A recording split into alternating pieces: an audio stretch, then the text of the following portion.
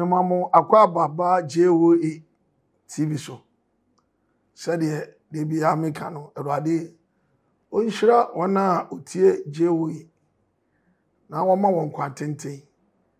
Na de ode onsa beka nyina no enye nhira. Na se mote menka enye bibia se mede nkra to na mede ma Sofo Apostle Dr. Agyei Kwateng ane ni team.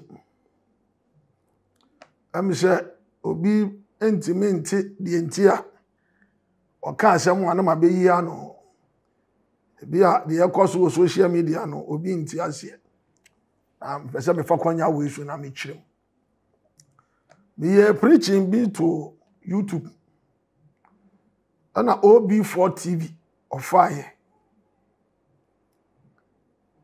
ana ode koya me hu video ode batu social media she sa me kura sofo na me ye no me lotto agent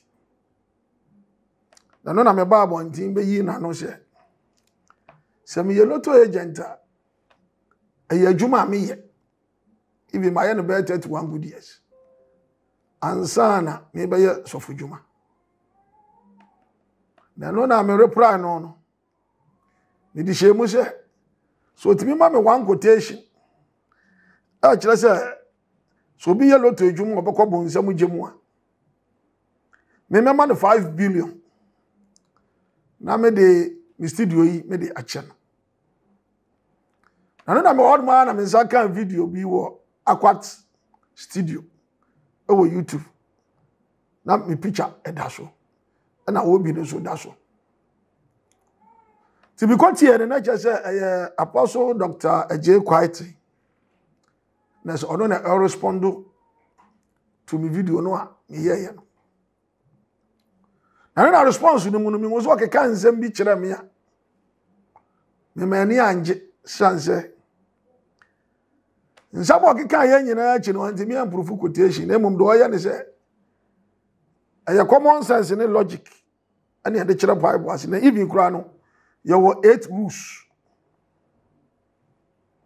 na on ko Bible ni mo no the common sense ene eyi ano na mitie no na kwa offer so the common sense na apply se lotto nye no ensisu wo Bible no mo baby a anti ado ne dey no dia mitifiri na no ne se osore na ne ma me ka kire se lotto no enye na anyembia me pese me busa se yesua nyankopon anu masam se ebedi so ana se yesua ya ma me nsam a o ka kire yen because nya abata ni nyina na tufu pa e wo se no bia maami ana ne papa etunifo eti Bible kura du be bia wo se tan o maami tan wunu aba tan waja e wo mo Bible no is it Luke 14 is it 25 or 28 we may reference it Luke 25:28 going. Luke 14:25. Okay, kind 28 in the corner. Ubehu. Osi so bi pese wa ye me Nyankopon mi sua ni a. One time na ja no one time na. Ontimi nya mi Yesu mi sua ni. Te du be bi ababo no me yewu se nya nsam a ye kan nyina. Ye ma me ka kira na ye papa ka kira nyina na wo se ye fa. Eti se o ma me ma wo mu se lotto. Enye enfa wo nkohyemu ada no mean say eya Nyankopon no masem no ka kire wo edisa wo ya logic no na wo my common sense no na ko wie wo maame afutuo so dia na ya sa wo kra no wa proof am obi ahun say mi wonyina so because e ba ya no a wo maame hu say agabe love na me si agabe love na wo ba aburu no mi be proof kire wo problem a man fan kan won say mama wa hu say agabe love no this quotation and a kasafa agabe love na lost love so this quotation and a kasafa na me begin no video no ma hu say no na wo pe enti na ma second one no o hwa wo ka say Trinity no me hu ne Bible mu ana na me nya adwene bi say And I was at my mouth quotation, na me di proof Trinity no. Now we say me use common sense and logic kora quotation when a casafa Trinity ho. But say actual Trinity vividly no. And I say verbatim no. Unya the Bible no mu. But we find logic na esiso. Ama unya quotation actually say Trinity our Bible. Once I know me the Bible want me anka ho asem. Still a lot na wo kan ho asem. Lot of you so no kan ho asem nyina. Still ano entimi nko Bible ni mu. Na me basa me kan asem bi. Media ma yi manim se me twa lotto. Me lotto agent. Because I know ya me madwuma. Me sofu die ne nkyira se me twa lotto no na me kan nyame asem to obi tie me onko twa lotto. Da bi. Because me kan nyame asem ma me pese wutie nyame asem wutie Bible ntie me. Me wuti bibia afiri manum ho se ya Bible na me kan wutie. Nya me ka de me pa na wutie. Enti ama me bu me followers.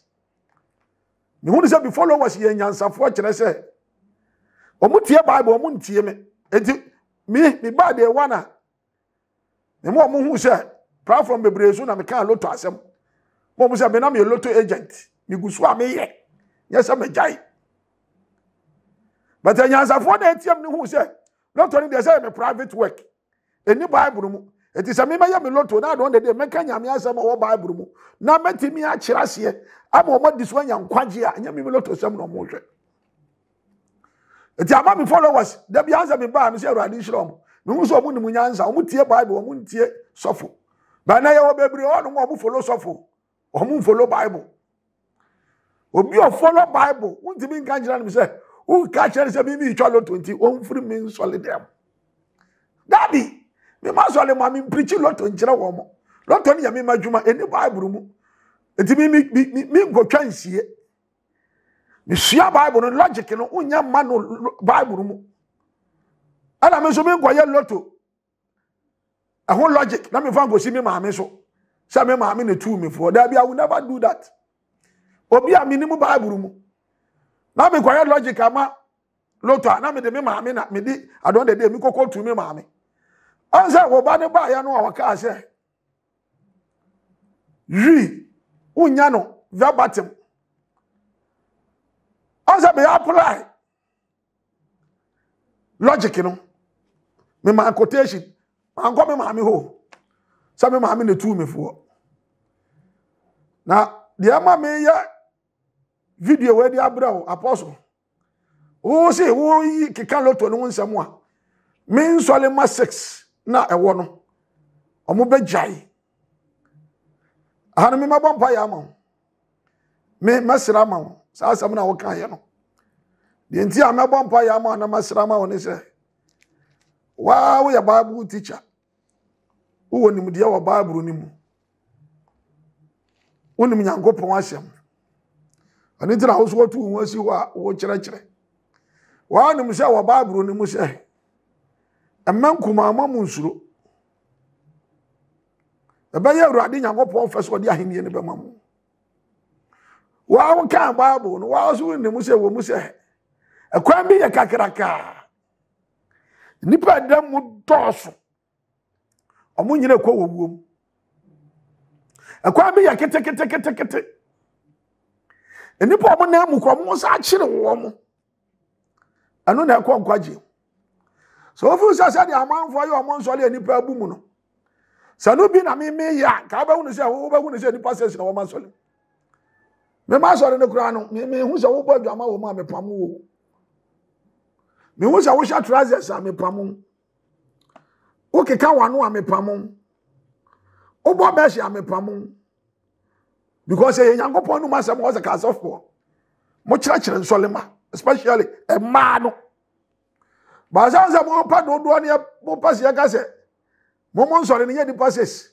na mo nipa 2 million 3 million nti o se babu nyame mo bu mani agu Nyankopon asem we so ama mo nsole aye bebre enti rada no dia me ka ti kira me nkora no sanya no na wo ka ho asem o le mo mi loto na America me de bia me ka Lotto am a private work. Mengaza Bible say me go twa lotto na meko heaven. Tu ye Kristonia twa lotto na meko heaven. Me menkaza. Enti me nim kwan ya wo be fa so manyansani a wo tie me no. Obaka so wo si bi twa lotto nti onni mechi. Wa abra me nka lotto asem na kire no. Na emo me Kenya nkopon asem. Me wa manfo bebro mu tie me ya mu nim se me ye lotto adwuma. Bo mu ni se lotto ni de ye me na mafa se madwuma a me ye. Enfo mo de yi o mo ni se maka nyame asa no matimi a kire ma mo mate ase. Na mo de abobra so obukra be nyankwa. Enti ampa me nyakọ. Abrochefo bi fra me Ghana fo bi fra me. Se sofo na na wo hene. Ana no kura we wo nyina na ye ntie na mse munti na me baaye. Obetimi fra me. Sofo ti bia wo na wo mfiri se tie wo no. Ma bra bo asesa enso me ntongo su akoko. O mama me mfa me zakura bonto ne so. Me nkoto Yesu moja so bolo ma no. So wo di adanse because me can the word of God. Na ma me ka sem bi. Me to asa na hu mi sa no. Me yes of no. Sa me koto bosom anaza konfo. Na o di nkomo. Na ni nkomo di em no ka kire obi se. Obi yire de ye wo fa anya. Me de batu mi tirim. Na ma hwese me mfu obi yire. Me ka se wa ye konfo nti. Wakaso obi yire nya. Ani ntimi mfa. Ofu obi yire anya ani ntimi mfa. Mi nka bi sa da. Na ngada bi ni se bi a. O ataki mo loto ihu a woni wo man nyina mo ataki mi. Na mi se bi a ka be fa me rest of the video a. Enye loto na asem na mo man nyame asem a me kaye. Na go prove me wrong. Se kwan ya me fa so kire Bible mu no. Enye sa na Bible ne ka. Mo se ni nyina no. What tie me video so. Edu baby na wo se me ya ade pa. De how are you loto no. Ambasa me kire wo se. On se loto no wo fa ne logic no ma me so na ade ko si yo. So tu wo fo. But one ka se Bible ni tufo. Ti se de me. Quotation mi ansa wa busa me. Trinity. Nsa mi ansa wa busa me. Trinity. Agape love. Ana wo ba no so ba ya. Obeka se wi no. On se na person obi a hu se eni Bible mu enso ye ka ma nipa gitum. De ma nipa gitum mu ne se wo kira fa logic no a e be si quotation na e ma wo hu se Kristo ni untimi ntu sa na mo no ti ne ya gi atum na wo logic yi entimi ama Bible mu a o ma me so e na wo di akosi de be condemn me na ma me ka se me nkiro me de ba ya hypocrite me de be twa loto me de ba ya nyaatwom me de be twa loto ko nyaatwom ne de e wo Bible ni mu loto ni Bible ni mu because wo ka Roman 12 verse 9 was it momma onua momma nyaatwom emfura odom mamma nyaatwom emfura odom ni nyina ne se ya ka se nyaatwom a sampa wo de wano beka no me hu wabrabom sisa wo ka sampa firi wano na wabraba a wo bo no eni sampa na wo ka ya ne nkwa wo ye hypocrite from the one I would say me twa loto pa wa go hwe wo videos kwa ya wo fa so a ututu maame o presenters kwa mo fa so a ututu maame and then wo a hu ni say atam didie o kwa fa wo ma bienu be si we a me mesi abo mo pampers nti eya we ya wo se me be pa acha wo se wo kire wa kire o mo kasa ba ba ko ka kire me se me ko to ye 10 cities na ba ko no ti woni de ni ko to ne bo odene wa betena wo be condemn wo ni kan condemn no hypocrite no eno no nya atwom we ni de wo ya de wo ba aburu mu wo sisi a wo ko bo nsam je mu is dialect nya atwom obi anu ya da atwom a owu obekọ heaven me gro so na wo de bu mi fo no ai fa na Bible ne kire se mi wu abekọ bo nsam je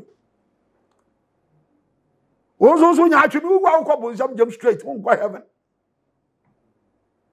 nya atwom wu abo nsam je straight heaven untimi nkọ misu bi loto awo no do ma me logic afuti ode ma awo nti wo di bu am fo wo me sofu diem sa no nti me nsa sa meka urade asama kira afoforo eni Bible no me bu am fo se mekọ bo nsam je mu eti wo pa mo am fa mu videos hwe One you tell me bebre.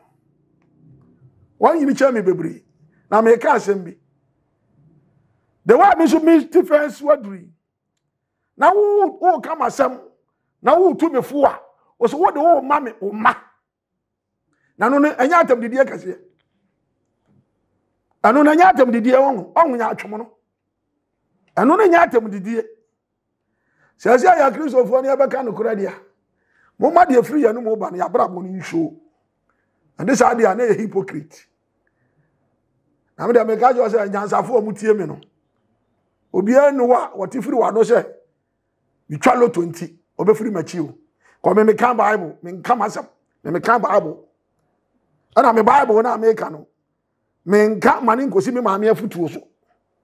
Me kan mani besi Nyankopon no masam so. Ko Nyankopon no masam so die. Ana di ni pa kwa heaven. Enya ya maame mo afutuo because ya maame na bi mo afutuo enya papa. Loto na wo hu ni sa na wo ka no. Enya suma si dwa wo. Enya suma si dwa. Population of about 32 million. And then move by 10 million. A yellow to Juma. Upia wu. Say yellow to Juma can be quite robbers, can't mean so I know. Say yellow to Juma can be quite a shower bra, can't mean so I know. But not to Ninti, and that will be a year school. No, Copeki also at them. No, yellow to Juma. I don't go for you when you obey. It's in there.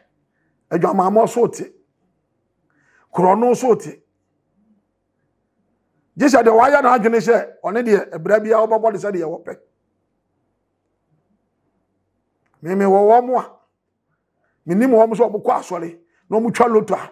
Or more Jamai no Monsanya, or Monyasika, or Masuma Juomo, a BC fee, a beer talker, or them, almost enjoy life because a Jumana Hawaii and it will reassing ya creative. Any Bible so you have a couple in some more can you was a conscience. Now, people conscience in Omuhun is will be at the other one of fire, but one. No use of conscience in the cover. You are so bad, you are so young, and then you must have to deal. And then you have a sweetie. The Yamiaka who this one I was a Christian, and yet the fools who say, who be amre, Memon Yam Ponche, some so young ponching. I mean, what I got yourself in a young ponche about me. Oh, young ponching a buono. I found I won't come for the Bible, who to me for some mimic or young ponche about me. What are we young ponche man boy our lifetime, and then Yamiasam. A Jumania. Obi a to be creative adwuma wo pe no wo ye. Ne nyina ne se wo nya creative wie. E wo se wo de nyame asem govin. Nyame asem a wo govin ne se so obi because o me yes store. Me fa nipa. Govin se wo fa wo no. Enya store na wa ye no. Ana ma wo ye boni o. Wa fa wo store no a wo ti ano no. Wo wie mu niam. Ana ye boni. Ana na Bible se kro no nye. Ana ne ade govin. Wa fa obi so anya wadwuma no. Ubi ya tuadeka mensisi no asisi ne na wo Bible anya adwuma no ana wo bia nti wo kwa heaven na so obi bia adwuma no wo fa wakase no sisi wo mo a Nyankopon ba ga se wo bia adwuma nti wa ya ade no kwa heaven nya sa na mbaza mo kire azeni ba no ye loto adwuma no wanya sika no wa mo adwaman wa mokro no wa no wi wa ni gongonsa wa ni ewu de Bible ne ewo mu a wo kan a ye nyire hu se wo ya abakọ bo nsam gem no wo ti loto kiasu no no wonye bia wona ho akwaje aje no timedi America hypocrite me de be nya atwom se de momo ya ne de me be twam loto cause mo indirect atem didi amodidi me no ahamo me de se bi yimanim se meka because me ma won gwa kan kira me se wo de wo ma be ma me na me nim de wo fom na nkura na ba na me hwan se mo ka na mo nya nkura aga do mo bra me na nya nkura ne bo mo pampas once after the wo kire so o manyini after the wo kire so o manyini akura sense kura mo ne pampas after wo nim so o manyini ada nim so o manyini no wan kan kire mo da te se me ma wo mpanimfo bi na na o mahia na wura da akọ yusu nkura hypocrite who di matam wo ma ne mpia mfiri wano nti nyanza ni ba akufo-addo. I respect you as my father when it come to nyame asem dia And then so me ma me bu manim tiasha because choro no in kashe say ya no makeka amanfo asha no muntimi fa no kura nimpi also wo show me teaching nyina wo nya hwe nkanti na hu ni say me da no kura na di say nemrem ya mfra wo bi special say de frɛ Peter Paul no mu ni biem and na wo sua Bible no na wo hu a na wo pese afei wo so di si wo say wo ya de say de Peter ne Paul no mo ya Yankopɔn say wo fa adwuma papa and na wo ta wachi ko ngongro de ba ma e ba e ba bia wadwenem to betimi a kira asam na se de sitie eno na Yankopɔn de adom me amede ya eni nti ama mo nka no kura nyina mo to da dia lotto na mo pesa mo de kamishe na nyanza ni ba de wotie mi obeka se me yasofo bi twa lotto nti me kanya me asam afiri Bible mo wonfa wa bra me nka kira se wo ko twa lotto nko heaven na mo me ka kira se boni wo ye ma wo nko heaven na de eni Bible mo ayen ka se ye boni na wa so hu se eni Bible mo yen ka se ye boni wo se e conscience na sa conscience ni nyame de ma na sa conscience no anfa ma obi a na wo pese o kire Yankopɔn so ye wan ti Yankopɔn pese obi be use no conscience nti no de ne nsɛm ba ye no de ama suafo no ana ya twera wie ne anya ne Bible e di se ye sua Bible ne hu de Yankopɔn pɛ anya conscience na me ye hu de Yankopɔn pɛ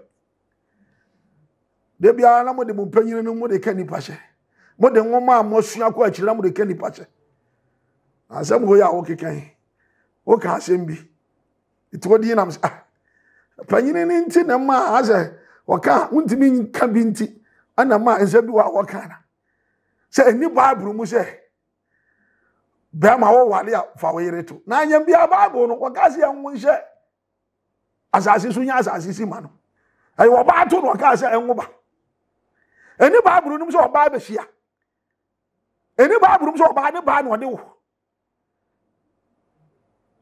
na baby obaja ne na be ma ne kwada etu we eni Bible mu so wo ba hu se Bible si aduane ye furu dia ba ma ne kwan eda oba ho na oba ne ba no Yankopɔn ba se enye dai woni be ma nhia nti na ma ne ye oba ne ba na baby ofa ne na ja na ifa de udi we be comparison ma ye dai adai afuti oba akopɛ na me de ma asa me papa se obetie me dia afutuo ba akopɛ na me de ma asa me papa se lotto nsam no wa nya akire die na ya wa adwene se oba proof am obi ahu se ya ba beleka father hwa na wagu oni mase no kra ba akopɛ because wo de ba ke kansam bi e ba wi ase wo de ba akosi wo ma me so e ma ba abro ni mu nipa bempem so na etie wo nipa bempem pa na etie wo father me srew ba ya jam life wo lotto no won tese abagu ho ani mase woni mra ho so no no wan hwa na ni mo nyama nyame de ama wo no na what so true lotto nti je wa yere ho so obi say me lotto theologian comment ne dia omo de ba ma wa o omo de ba ma wa mo triba ye ode say wo condemn afi wa wonu mu nsem no obi ba hu se sabi usu wo ni mu de aso de wa na ka woni mu de no enye lotto asem a ke nipa de ba ma wo no ba di lotto na gine so ate YouTube na akodi comment ho agoro me ba ya woni matama edi mi wo lotto ya ho aso no bi timi frɛ me oseme de lotto ne de na num sɛ nya bɔne ho so kyerɛkyerɛ mate bet me de me mpɛde bet wa me yɛ hunu korɛ no awurade nhira me yɛ ka kyerɛ me ɛyɛ wo de wa bie YouTube foforo ti wa dwene sɛ o ka bibi a yɛ bɔ waba so me srɛ wo YouTube no aba no me papa no so mafutu a me de ma sɛ ya wo tumi fo no so wa nya lotto na kyerɛ die na yɛ on so the logic be bruce common sense na ni ekowi asia na de bakwa akosi wo mada so mada kora tuufo a me de enya me maame na metie no metie Bible cause Yesu kura ba ne duro ba bia say o maame no papa hwe o se da bi me maame ne me papa no o ma mo tie Yankopɔn asem ti me nyame asem na me maame ne me papa ti mesra hypocrite ne de munyai mutime ke kan nsam kyerɛ me na wa frɛ apostle we no wa ba no wa kan de wo pɛ asifu sɛ lotto ninti minka nipa o ka jem se lotto nti asafo bia ntime nyame me wo asafo mu anka tumpon chense koso nimdi anyame de ama me kwa ya me fa so kyerɛ Bible nye lotto asem o me wo solid dem am na ina lotto nya we kura na wo say wa follow me videos o na wo say me ya de pa wa wo kan po me na me chele loto o before na no ba so kire se me make kan se bi o hu ni se kotia adum chedua do or pray me back say ya man for value amasem ala me repra ni say ya no dia e wo pino the new bible otimi ma quotation ba ko me ma no 5 billion the may ama also no ni quotation nti na wo ya wo say wo ya apostle nti no wo say o de shift ma wo no aye no cross say dia make no cross say nim no na ni logic no na ni common sense say wo betimi dia proof e wo bible mu no wo say afi won baby wo de won say won na mo na lotto ne dia na society no na say na ni ama nyina na society tutumaye ani ama nyina na society no ya gitumu a eyama kristo ni so obeya na it is all lesbianism ni gayism ya bai it is a basa Ghana for gitumu a no sure say uye kristo ni agi atum nti wo so kofa onyonko be ma wale no ana onyonko ba wale na yan kasam sa Nesra mu lotto se no so dia no na begu mani ma se menya so for dia oba big mistake because me can bible me can lotto ya me personal juma judgmental yi bia ni ho ko de nyamedia ma ya atemu oda ho bia bible no mu na wo eti be free outside mind bia ma biem obi ntimi mfa ono an conscience mbeka bibisa no de wo ya obekọ bo nsam gem ensi ti masirawo de me papa no kwan bia so me papa no na eba nyame asemu dia sa nyansa ma obeka nyina na me magi atum ibu asosi ha me so me kire madwene eti me last year meye mutie me a anya dia modi bibia ba me respond because loto ya na modi beba mo mfa bibi papa bia ma bia mu ye discuss o ma me quotation bi na nka ma ya madwene se meyi ni nyina John 10:10 o se ka me nkyere nka me ba me no sa na me ye mayi me ye we wi de wo bia na ka ne na me ba de me ba bia no de mo ka ye bia me yi anu bia ni ho a mo ka se me boa Trinity wanti ma be ka ho asem agabe o be ka afi quotation wo si enim na me chese ye kasa ewo ayi mo de say New Testament mra dada na ye dia ba na ye kasa ewom ana me kire ye odo ni dwumadi ahodo ewom na agabe ne de Yakobon de ba ya ye de ene wo de gye ye nkwa wo se me no mienu ye di so a ye di mra ni nyina so e won wan proof ama me se me ma quotation so wo si ewom wan ka se me improve na Trinity me proof love na me di preach wo show me videos bebre ba odo teachings ma ya no part 1 2 up to 7 me kwa ne sofo a me kire wodo mu amanfo frɛ me that day kwa no ma so ya me say sofo de ma me follow wo aye odo na wa kire mu akire ye no because asofo ne ka do nyonko sha wo mu nkire me akwa na kire say odo ase kire ne say hwe say o ma wo kra enkoseyim na hwe say o ma wo ni aso kra enkoseyim na Yakobon ne do na ase kire say o hwe ye say yenko ya wo na ye kra enkoseyim ti so be so o twa ni ti a obi ka se me do me ho a na so obo no ho ban say o ma ne kra enkobo nsabugim me na me kire wo do ase o nkonkro de ma me na me betu dwa o ye fa loto ti se mi twa loto na nipa no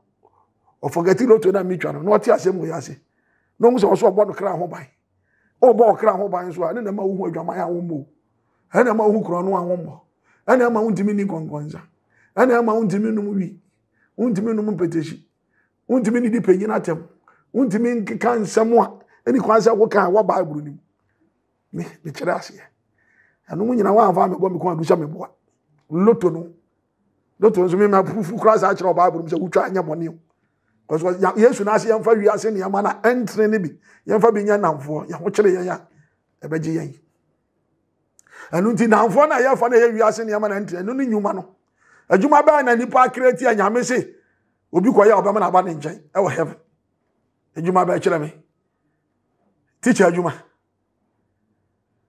ana meshi obi be ye meshi no be wie na osment nyina waton adi ti so ko na meshi ni asida na ya fe si wo anu just o si da ma na ye fe to be ko heaven na adwuma bi nipa create a ma nipa opportunity ma nipa timi ye boni bi anyame fancy wo se o ya bra ne nchen ti no no ananu masem no even sofudie kura na ni wa so obekọ heaven no sofudie kura no di sofu a sa me di sofu ni wa se mekọ heaven no jisa asem na wom no me di so asem na wom no na me di so de mekọ heaven enya sofu na da me so no mesira mo de yaduro no ya ni abrese ya pese ya gini pa kra nkon to mo fa loto sem no ento nchen loto ni pa ne pa be yo pa wanja me ne wo ka sei population over 15 million anya bi mu 5 million kwa asole so mo ye loto juma obeka ne sei he fa na kire so obebu o matan so mu o mekọ bonzam je munyina so ne sei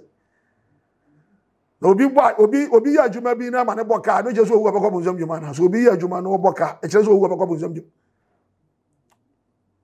Okay, my first come there, I go to loto mani. Mani na me ti won me mo adwama, me mo okro no me ni awu, me nso mboso. Me wa he na me ko. Me sira won dey time amom yamfa adwena mu do, mfa nka asem no. Na Nyankopon wo hira ye. Radi hira mo, onya mo kase. Adom nti amen.